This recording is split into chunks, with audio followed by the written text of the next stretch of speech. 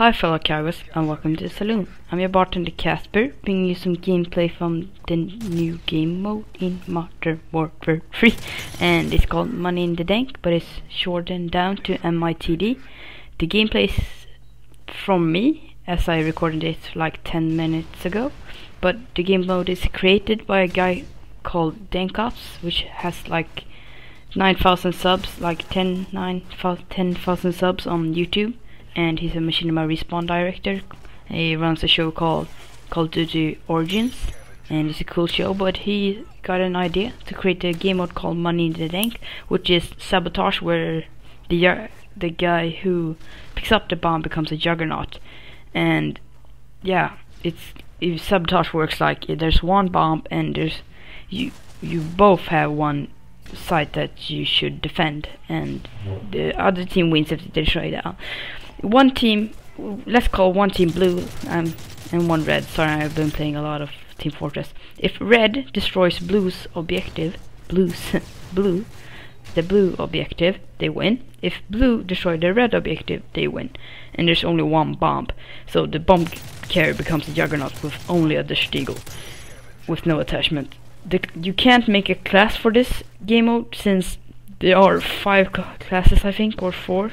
One is called Money, one is called In, one is called one is called Denk, and one is called exclamation mark, I think. So now that I explained the game mode, you can watch and enjoy.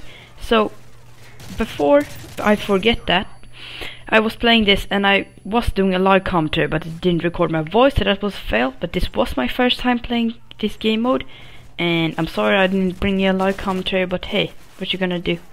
And so I'm not gonna commentate over all of this because it's like 10 minutes long, and with none of